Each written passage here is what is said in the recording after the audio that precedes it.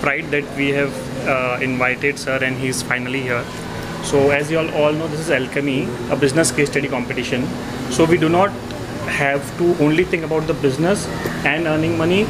We have to make the students think about what we can do for the nation as well as while doing the business. So sir is here with us. Please ask me.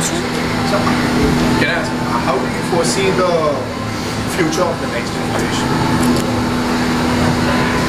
The future of the next generation believes in the India, or that is Bharat, which is having the contribution or survival and continuity of not only the 21 centuries but even before that. But at the same time, they are having scientific temper. They are having all the skills which is required to take a leapfrog. And that is where these new business innovations comes into fore. I wish them all the best, but I must say from the Robert Frost that we have promises to keep and miles to go before I sleep and miles to go before I sleep. So still a long way to go, but we are doing well. The students actually require this sort of stage, this sort of forum where the industrialists, the finance groups, the universities, the schools, business schools are coming together for a better future to be created with a purpose to reach to the last man in the start of the society. Development means, or the business means, the circulation of money for the enhancement of the Human Development Index of all. So I believe that business without morals and ethics is a sin. They should go ahead with a leapfrog, but at the same time they should take into consideration that what is correct for the society, for the last person of the society, what is good for the nation and the mankind. Thank you. So one question, this is Sunny from Mumbai. I just want to know your view on, as you are a very successful professional yourself, what's your business guru mantra for students who want to be successful in personal as well as professional life? The guru mantra for all is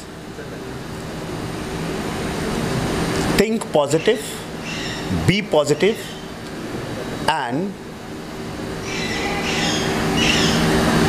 always think for doing something new, innovative. Because doing whatever you are doing in a routine manner or routine fashion will not take you further. Thank you. My question is, what message you want to give to those students who want to become an IPS officer like you? So they must go through first the cardinal principles of civil services.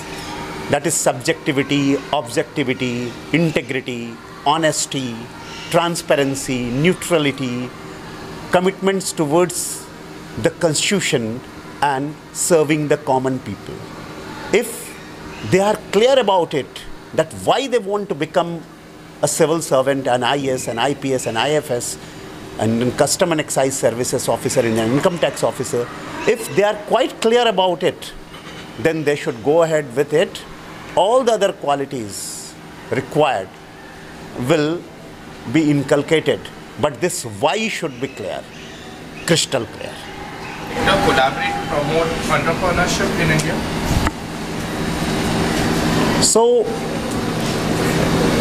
it is quite evident that if we only think that the government should do everything, then in that case, we fell in trap of bureaucracy, sometimes red tapeism, sometimes corruption, and many other hindrances or stumbling blocks. But if the private sectors, school, colleges, institution and educational institutions, etc., also participate in it, there would be more transparency, there would be more positivity and openness.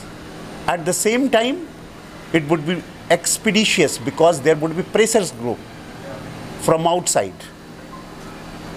Secondly, many a time government might not have enough money for that particular sector or that particular business. But if private people are impressed upon, or the presentation of the students are impactful, then they can take it up.